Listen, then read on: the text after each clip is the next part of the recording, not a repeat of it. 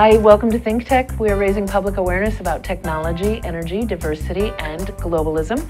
This show is Center Stage. I am your host, Donna Blanchard, proud managing director of Kumukuhua Theater, and we're coming to you live from Pioneer Plaza in the heart of downtown Honolulu, very near Kumukuhua Theater. I have a surprise guest for you today. I am interviewing Shantelle Saiville, who is a host of another show here on ThinkTech, SaviChix.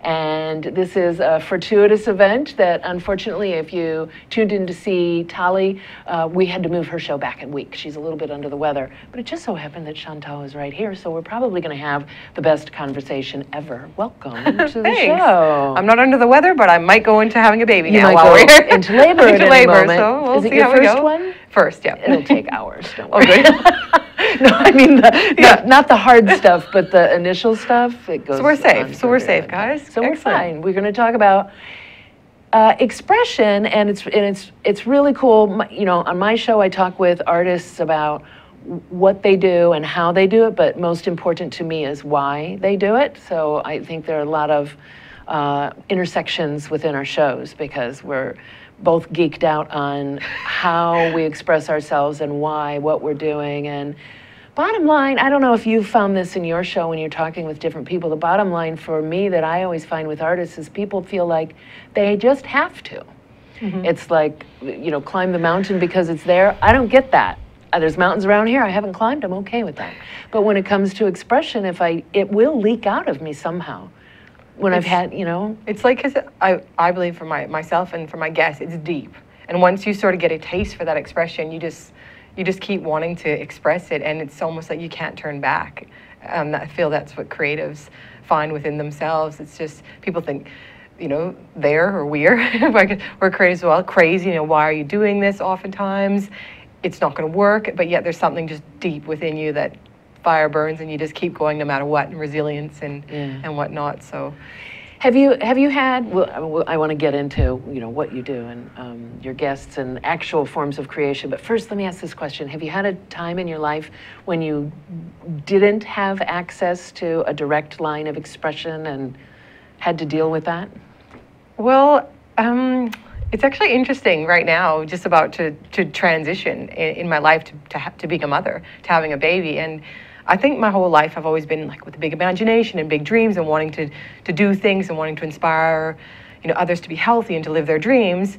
And I'm at a point at the moment, it's like, is that still what I do? Or or am I just not just going to be a mother? Is it like motherhood? But what I find that brings me most happiness is to keep that fueled within me, and knowing even though I'm going to have a little girl soon, that I still continue to follow what's deep and inspires me, because that keeps me happy and lit up and going. So to answer your question, in the middle there, that's just one example of a time that you almost feel flat, and then when you bring that inspiration back in you, it's just like it brings life back to your face. Yeah. So you might find, a couple years ago I interviewed the poet Jamie Gussman, and she writes very beautiful poetry, but it was always dark. I mean, some amazing dark stuff that would touch the sort of the underbelly in everyone,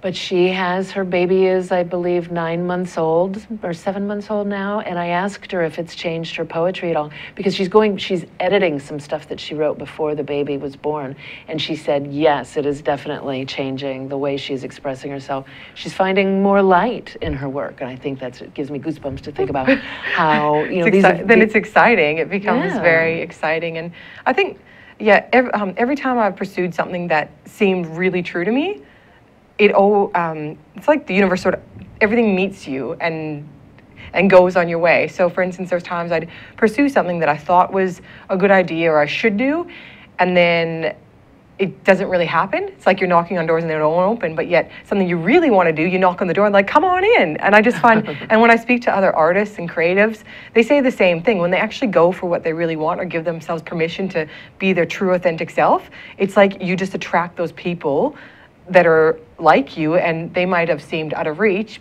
but they understand you, so they're welcoming, and I find that really interesting, and it seems like a synergy throughout all of those different, whether they be designers or musicians or actresses or actors or whatever they are. As soon as you're really true to yourself, then you can collaborate with those who are. As soon as you're clear. Clear, yes, clear. That's and then you recognize when you see those people that you are aligning yourself with. What is that, New Zealand in your accent? So I grew up in Saskatoon, Saskatchewan, Canada. Little girl, big dreams in the freezing cold prairies of Canada.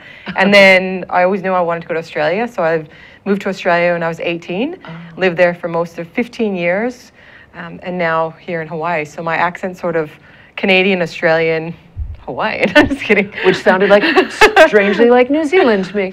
I've never been called New Zealand. I've got Irish before, but never New Zealand. Oh.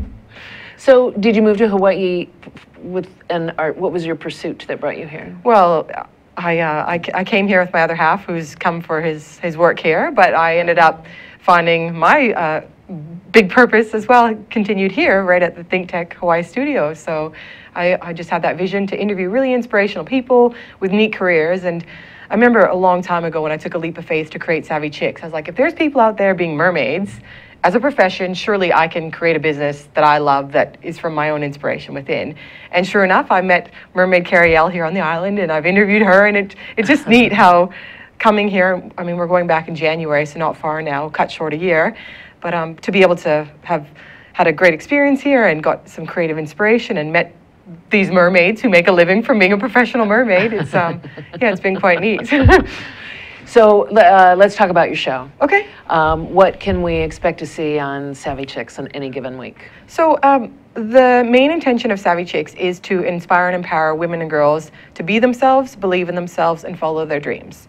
So most of the shows are dedicated to young women and girls that I'm very passionate about, but we get a lot of women and even men that watch. And I interview people who have really cool careers and who have really put themselves out there and given themselves permission to be themselves at all costs and whatnot. That's the main prerogative of the show, but I also am passionate about wellness. So sometimes you'll see some guests who are personal trainers or nutrition advocates, as well as confidence. So a lot of times, again, you'll find some of the guests that help empower women and girls with confidence. So it's just, the health and wellness, the confidence, and that's what you need to get basically the confidence to your creative expression. Because, I mean, this is a personal opinion, is that when your creative expression is not unleashed and you're doing something that's not true to you, I often see people who are in careers and they become quite depressed or insular, or which leads to alcohol abuse or different things like that that can be prevented should you have more creative expression. And that's a personal opinion, but I believe pretty strongly in that. Do you feel like that sort of repression is more of a female issue? I don't think so, to be honest. I think I love to speak to women because I am one and I can understand. But from being surrounded by a lot of men, I think that they put a tougher face on. But when you really get to talk to them, they're just dying to express. And especially, you see it in the Hollywood, actors and comedians and these types of people, that if their creativity isn't fueled through something positive, they're using these types of things as a crutch to keep them going. Yeah, agreed. I feel like, yes, men experience that sort of repression as well, but I think that there are more things blocking women from following their dreams. And I'm 52. The more I see, the more I recognize that I didn't even realize why that I really was always trying to be a gracious host in any situation. I'm not talking about the show, but but you are. Smile, and where I don't think my brother was raised the same way. It's not that my parents were trying to harm me and not him, but I think as girls very often we are raised to smile and be pretty and be graceful and gracious and all of those things. And not so assertive and resilient. Told to work hard and get a good job and do, they're told to exercise what's going on inside of them rather than to shield it. So that goes along with expression too. Yeah. And I think a lot of times with women, girls, we can tend to lack self-confidence, which in turn holds us back from doing those things, whereas men can kind of be like, oh, I can do that, and they'll just go. Whereas women might tend to, from my experience in seeing, doubt themselves a bit more. Whether or not the men are actually more confident, they just have that, oomph about them that says I am. So it's something that as women and girls, we really need to instill that within ourselves and surround ourselves with people who believe in us as well, because I think that's huge. Oh yeah. Well, I think we just saw all this played out in the election, in the presidential election. We just saw a man with so much bombast and arrogance, you know, swinging it around out there, and then we saw a woman who, with all of the answers, literally, they both have their issues, but you know, with a lot of answers and a lot of important people in the know saying this is the woman that you should choose.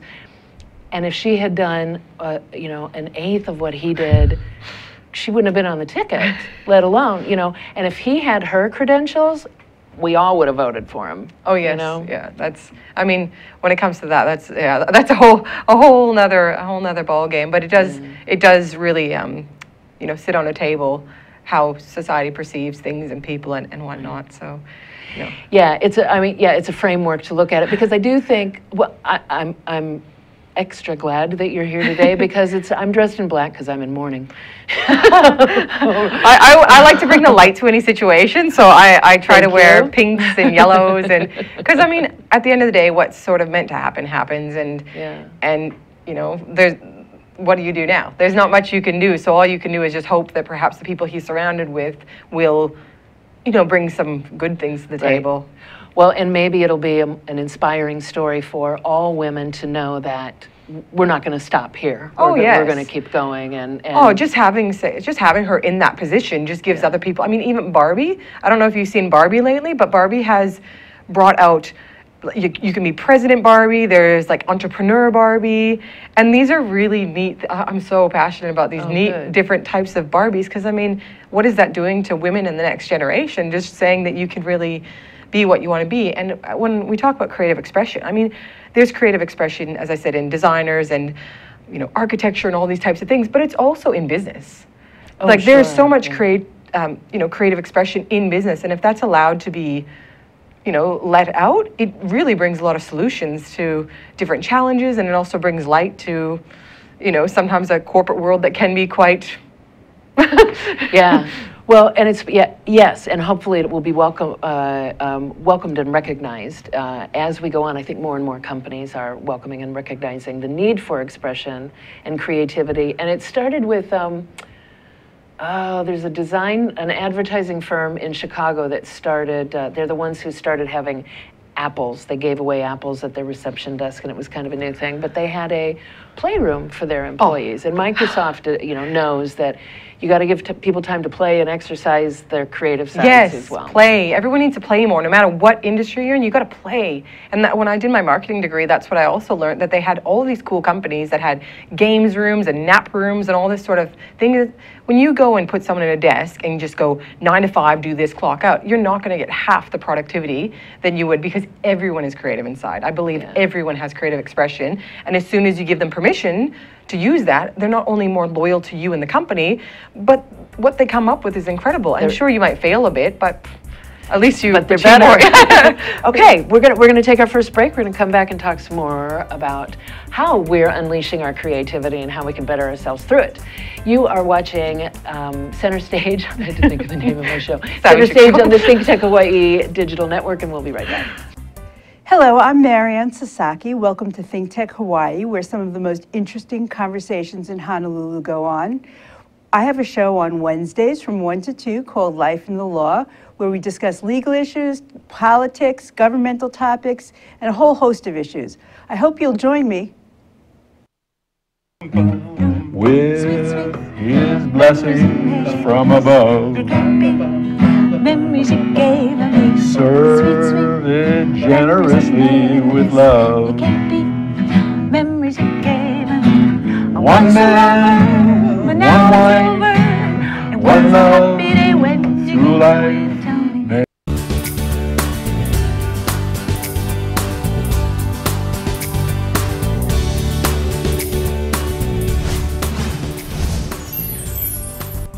Hi, we're back. This is Center Stage on the ThinkTech Hawaii Digital Network. If you would ever like to join us in the studio downtown here in Pioneer Plaza, you may do so. Just email Jay, that's J-A-Y, at thinktechhawaii.net, and he will .com. I don't know why I said net. Thanks, Zuri. ear. Email Jay and he will hook you up. If you or someone you know really should be on my show talking with me about your artistic expression and why you do it and how you do it, then please contact me. You can do it via Facebook, Donna.Blanchard, or at It's All About Donna on Twitter. Okay, we're back with Shantelle Saiville. Yes. I want to say Saiville. I want to make you Savvy. French. Yeah, everyone. Well, that's where the name came from. SaviChix. Nice. SAVI. Yes. So here's what I think. I think a lot of people would agree with the statement, yes, creativity and having fun is important. Yes, we all need that in our lives. I think the difficult thing is that it's the same way often with exercise. You get a busy schedule and exercise is the thing that goes because you don't see the immediate inherent value as much as I have to make these phone calls, I have to get this grant proposal out, speaking from my own personal experience. We know what you're doing today. Yeah, you're thinking about those things, so the low-hanging fruit to kick aside may be what it is that you need most. Engaging in some sort of creative outlet, or maybe figuring out how to make that creative outlet do your job for you. And you know? That is so true, because as I said, I'm quite a health and fitness advocate, and when you push those things aside long enough, that's whether it be health and fitness and creativity, they're two main pillars in actual success. Because to me, success isn't measured by I've got this big empire. Success is measured by how you feel. And when you keep pushing those aside and keep pushing that forward and making sure all those things get done, you're actually sacrificing your health and your mental health. When if you just slip those in a bit each day, consistently, because it's all about consistency, you'll find that whatever you do achieve is so much more rewarding. Yeah. And I think that's why, yeah, pushing them aside is, you know, I've told people many times, don't book it in your schedule then. If you think you need to push it aside, book it in your schedule, because you'll always find time. If your friend calls and she's in dire need of help, what will you do? You'll go help her. What if you have that proposal due? You will go for coffee with her, wouldn't you? You know, so. Yeah, well, I'm not that nice. No, yes, I would. No, but you know, or you know, if something else came up, you know, if your child was sick or something like that, there is a bit of time, right? But we just don't give ourselves permission to, because as you said, we just think that it's the low-hanging fruit, it's no big deal, but actually it'll give so much more oomph to your work if you do that. Yeah. And in fact, I find I work faster if I do the things that I love more, because I'm just enjoying it more. You know what, I discovered that there's actually work that I do, that I have been doing for years, that is part of my daily work, and I took a one of these personality profile tests, and it came out that I excel at, and I should look for jobs that involve research, because I realized when I saw it, I really do love research. So sometimes at work, here's an example of way to put creativity and fun into your work easily. All I have to do is name it and say, this is real, oh, now I have to research this, and then I feel differently about it. And then when I do it, it's like a little break. Yes. You know? This is exactly it. That's what I'm saying about business. If you feel like you're not being creative in business, but then you tell yourself, oh, I'm actually doing creative research, all of a sudden, it doesn't seem so hard. Yeah. Yeah. Okay, so what other examples, what other people have you run into, have found interesting ways of bringing creativity into their work? Well, I mean, I'll have to name a few, because they're just genuinely creative people I'll start with, and then I can find some examples of people who found creativity within there and maybe not so exciting jobs. Okay. But for the first part, I mean, Charles Billich, who's Charles and Krista Billich have the Billich Art Gallery in Sydney, Australia, and he's just been one of those creative people who's pushed the boundaries, and he's quite controversial. I mean, if anyone looks him up, he's quite controversial, but the man has got pieces in the White House and the Vatican, everywhere. He's 82, I believe, paints every day. That's all he does, he paints. Krista runs the gallery. So this is something I find interesting as well about creatives. A real, you know, artist creative, if they pair themselves, it doesn't have to be a husband and wife sort of thing, but with someone who's more business-minded, it can really help extend their art. So he just literally paints all day long. 82, he's been doing it for years. And these paintings are worth, I don't know, $300,000, $500,000. So he's making a great income per se from painting. But what he says is he creates his reality on a canvas. and he'll sit there, and it's kind of a meditative thing for him. He doesn't really stress, and he just paints all day long, and it's just about him not caring. He's not painting for anyone. He's painting from within onto the canvas. So I think that's someone who's taught me about real creative expression. Doesn't matter what people are saying or judging, and it's just from, if you take what's in and really true, instead of trying to, the market wants this or this wants this, then just to keep going from within. So he's done that. Another neat thing is Jason Gretsch, a friend of mine who's a fashion designer in Australia.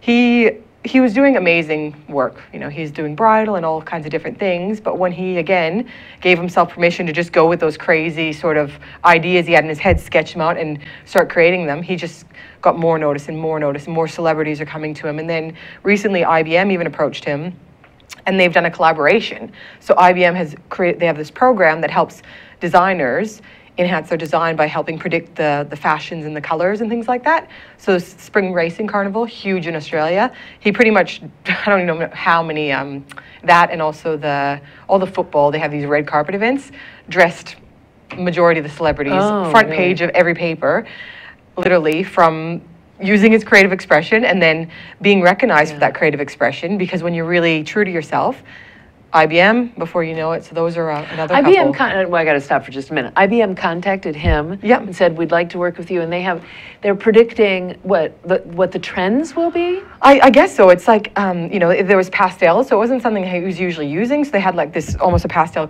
this color and a purplish, and so, yeah. I mean, I need to research it more myself, but I just was like, IBM? So like technology and fashion? Yeah. That's Very cool. But what's interesting, and as we're saying, so there's people there in that technology world. There's technology like, oh yeah, technology. But technology's sexy. I mean, technology paired up with this technology, I mean, they're the ones behind all of the cool creations that come to the front. I mean, without technology, we wouldn't have things like Facebook, like this show. Oh, you know what I mean? So if people can really go, hey, why don't we try this or do this? Those back-end people have a lot of creativity. Oh, yeah, sure. What did you say, Zuri? Did you say the name of the company? Oh, sorry. We're just chatting. Sorry. Yeah, she's not even talking to me. She's just talking to Zuri. I mean, everyone wants to talk to Zuri. You know what it's like. That's nice to be able to talk to someone. I know what it's like having someone in my ear. Having someone in my ear. I wish I could have my therapist in my ear. I think the most though. I think the most powerful thing I'm feeling at the moment is so many different entrepreneurs coming out, especially female entrepreneurs. I mean, female entrepreneurs are huge all around the world, and they're actually taking over the world. But really, I mean, with the incomes and things like that female entrepreneurs are earning and what they're being able to create is just phenomenal. And that's the creative expression again. Oh, yeah. So it's Yeah, do you feel like we inherently express, whether you're male or female, we inherently express differently? We have... I asked the question, and then I think, like, you see so many male chefs, and that is a male-dominated world. Yeah, and I don't really understand why that happens. That's a creative field. Yeah, it's totally creative. Yeah, it definitely is a creative profession. But yeah, that's an interesting one. There's not as many female chefs. Yeah, when you look at clothing designers, I think the big houses we have, they're probably pretty closely matched. Because you do have Diane von Furstenberg and Chanel, and there's a lot of females in that.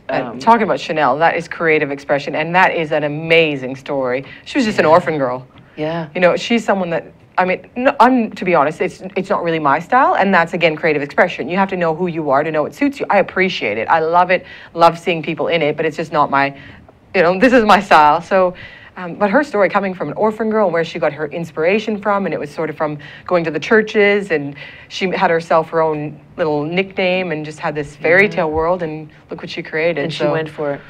I think sometimes, and we just have a few more minutes left here, when we talk about people who just go for it, that's a scary moment. Oh, yes. To say, I'm going to give up what I know will get me a paycheck, but it's killing you on the inside. Oh, yeah.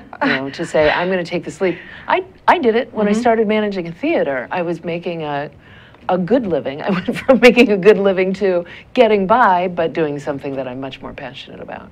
And that's what, I mean, going back to, for instance, say creatives or especially young people, if they start when they're young and they pursue what it is that they are interested in, slowly, slowly, slowly, they'll get there. And they might not, you know, make $1 bazillion, but they'll make a happy life.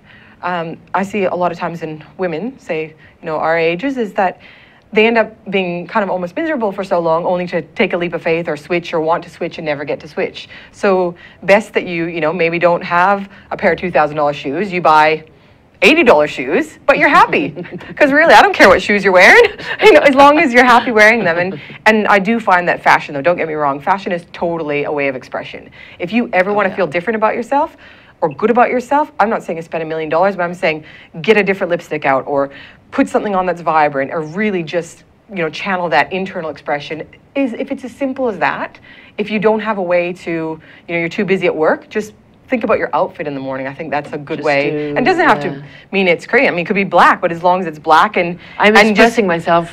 Exactly. Well, that's exactly it. But everyone's expression is different, and I think the more people can recognize and understand that, the more that they'll connect with it. So, yeah that's. Did you have? I'm sorry, I didn't mean to cut you off. You were talking about ways that people express themselves, that they find ways to build it in. Build it into their daily lives. Like, I know people who are, for example, lawyers, but they find ways of, you know, researching different things that don't have to do with their particular case, just because it's interesting in their field. So they keep different ways of finding inspiration within what they do. But to them, it's exciting. But also, then they'll have a hobby, perhaps. So just because you love something doesn't mean you have to do it as a job. They can be a lawyer, but then play horse polo on the weekend, and that's their unleash, their creative. Because people say, no, I actually really like my job, but how do I be more creative? And it's like, well, you can go do those things. You don't have to quit your job to do that if you love your job too. You just need to make sure that you take time to do it. Exactly. But thank you very much for being here. I was really glad to get to know you in front of all of our friends here. Yes. Welcome, friends. Thanks for coming to visit us. Thank you very much for being here. I would also like to thank our floor manager, Robert, who's right over there. Thank you very much. And Zuri Bender, as always, our studio overlord, who is in my ear. Thank you. And Jay Fidel, who somehow manages to put all of this together here at ThinkTech. Thank you for being here. We'll see you next week. We will have Tali Ariav, who is a playwriting instructor as well as an acting teacher from Israel, and she's very cool. We'll see you then. Bye.